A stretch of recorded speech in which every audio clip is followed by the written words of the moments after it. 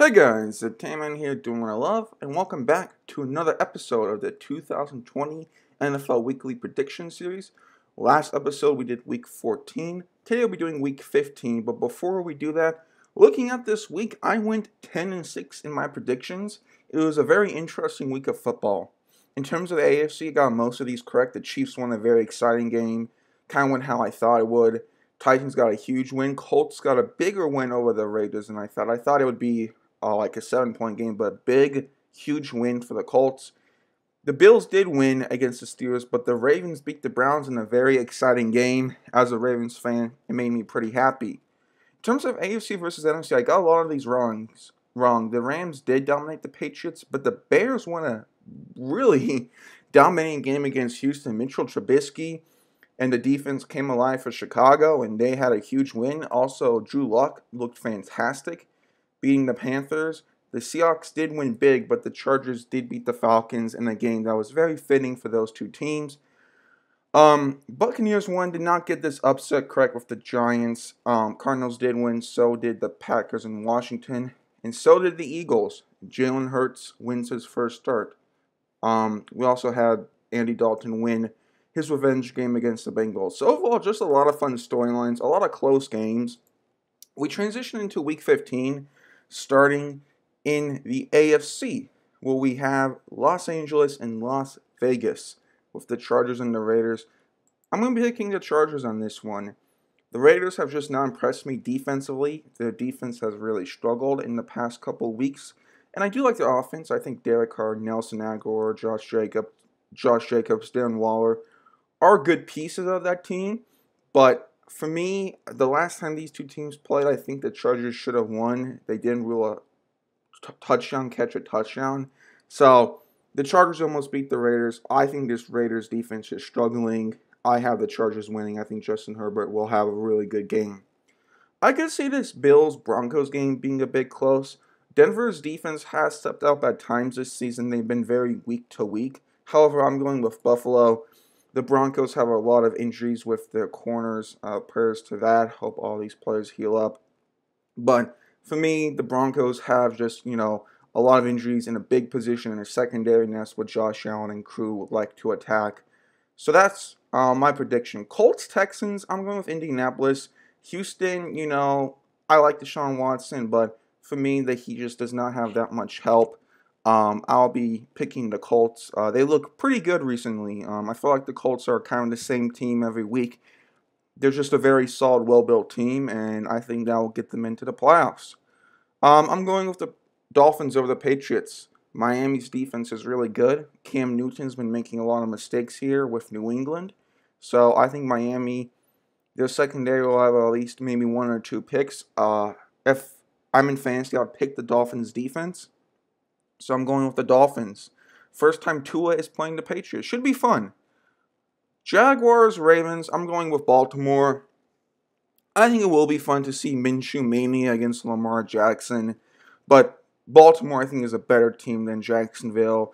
I think the Ravens will win out the rest of the season. And why is this game on primetime? Steelers-Bengals on Monday night. I'm surprised he didn't flex this one. That is really, really shocking. Anyways, I think the Steelers will win. I think this will be just a huge, dominant win by Pittsburgh. So that's it for the AFC. A lot of very one-sided games. AFC versus NFC. Cleveland and New York. This game will actually be on Sunday night, which I really like. I think the Giants defense will make some nice plays against this Cleveland Browns running offense, but I ultimately am choosing the Browns. For me, the Giants offense is just way too consistent. And when the Giants have won games, it's more of their defense. And I usually would go defense here, but I've just been super impressed with Kevin Stefanski and what he's done. So I think the Browns will beat the Giants. I'll say 27-17. I think it'll be close in the start, but I think Cleveland will pull away. I could see New York keeping it close, but I think the Cleveland Browns win. I think the Rams decimate the Jets here. Los Angeles, I think, is going to have a field day against the New York defense, so I'm going with the Rams. I'm excited for this one. Lions, Titans, Detroit, and Tennessee. If Matthew Stafford is starting, I could see the Lions winning, but I don't know if he is. I'm still going with the Titans. Derrick Henry And that offense against this, if Matthew Stafford plays, I think could be a potentially fun game to watch. I think if Stafford starts, this will be kind of the sleeper good game of the week. Even if Stafford does start, I'm still going with the Titans. I'm not a fan of this Detroit defense. I don't think there's anyone up there to stop Derrick Henry. And I think Tennessee will run to victory. But I do think if Stafford starts, this Titans-Lions game could be really fun. Hopefully he does, because Ryan Tannehill, Matthew Stafford going back and forth, they've had some fun games over their career. So, Kansas City, New Orleans, Chiefs, Saints, the Super Bowl that everyone wanted from about 2 years ago when it was Patriots, Rams. People wanted Chiefs, Saints. We kind of get that game here. I still think it'll be exciting at points. I don't know about Drew Brees. If Drew Brees is out, which I think he is, I'm going Kansas City. But if Brees is in, I think New Orleans has a chance of winning. They do have a great offense, a lot of great pieces, but I think Kansas City is just the best team in the NFL right now. Patrick Mahomes is unbelievable, and I do think that their defense will make the right plays if Taysom Hill starts. If it's Drew Brees versus Patrick Mahomes, that'll be a fantastic matchup. I still have Kansas City winning. I think this will be a fun game. I hope it is. So that's it for AFC versus NFC. 3 potentially really fun games here. Going to NFC, Tampa Bay and Atlanta. This is the first time that the Buccaneers are playing the Falcons. Now, keep in mind, they're part of the same division. So they play each other week 15, and then next week, it's a different opponent, and then they meet each other again in week 17. So in a span of 3 weeks, these teams play each other twice. And I think this is the latest division rivals have ever met each other. You know, division teams play each other twice. This is the first time they're meeting. With that being said, I'm going with Tom Brady and the Buccaneers. They haven't looked great, but I did think they looked pretty good in their Vikings win. I like Raheem Morris in this Falcons defense. I think this will be a low-scoring game. Matt Ryan has been really struggling recently. I'm a big Matt Ryan guy, but he is just not doing it for me recently. The Washington Bowl here, as I call it, we have Seattle, which is in the state of Washington, against the Washington football team, represents Washington, D.C. I always think this is a cool matchup. I'm going with the Seahawks. For me, the football team, Washington, their defense has been nice. I think they could make some plays in this game. But with Seattle, you just have to keep up with that offense. And for me, I just don't think Washington has that firepower to keep up with Seattle. I think they'll keep it close at times, but I think the Seahawks will win. So we have 2 Saturdays games this week. We have the Panthers, Packers, also Bills, Broncos this Saturday as well. In terms of this one, I'm going Green Bay over Carolina. Carolina's a young team. They're a very hit and miss team because of that. I do say that a lot because I think that's kind of the narrative they're going down. I think they could keep this competitive if Teddy Bridgewater and crew can have some explosive plays against a Green Bay defense that has struggled. But I don't see that happening a ton, and I think the Packers will keep the lead. I think they could win like 37-21. This is a tough one, Vikings-Bears. Chicago and Minnesota, division rivals here. I'm going with Minnesota. Mitchell Trubisky, he kind of has a couple performances his kind of career where he just breaks out. Like last year, he had that game against the Cowboys. This year, he had it against the Texans. Both Texas teams that he had to count those big performances against. But I don't think that's repeatable. I've been impressed with the Vikings recently. Minnesota did have some good plays in their loss to Tampa Bay. So I'm going with the Vikings. Cardinals-Eagles, very close game to my family. Philadelphia, Arizona. I'm excited for this one.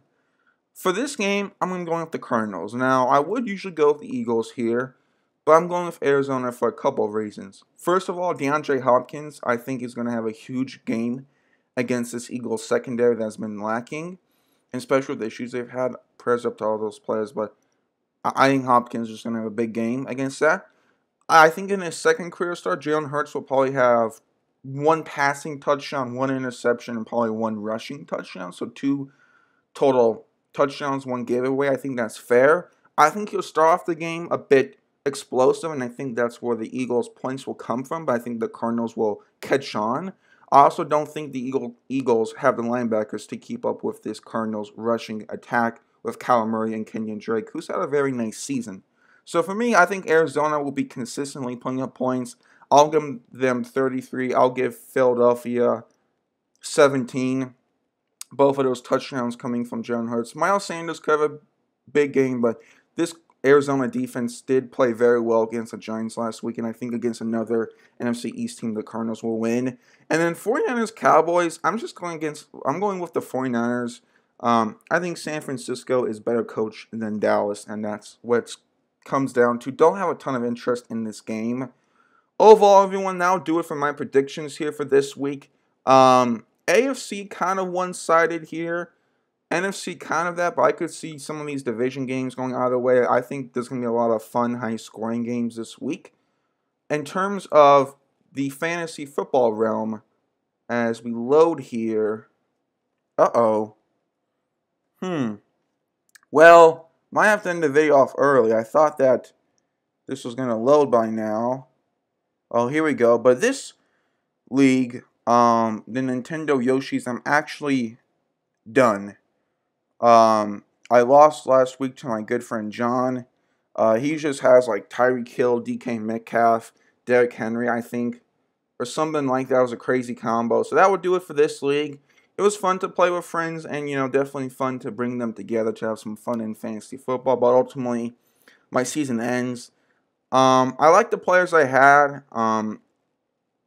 I just think for me, or am I done? Maybe.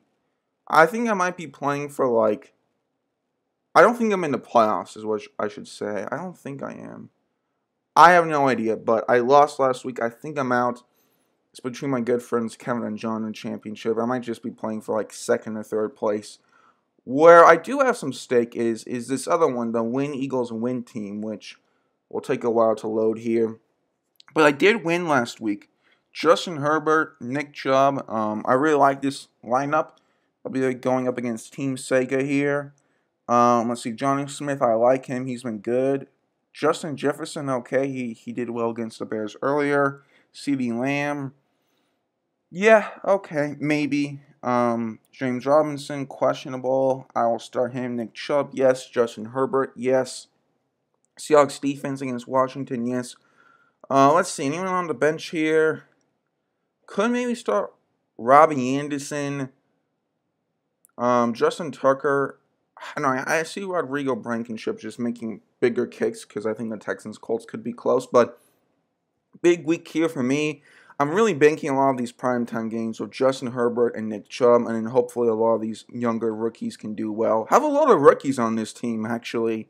Michael Thomas, always reliable there. Could maybe start Julio Jones. But anyways, that'll do it, everyone. Thank you all for watching. We're winding up the season. But take care, everyone. Stay safe. And until then, this is Entertainment Doing Love. Have a good one.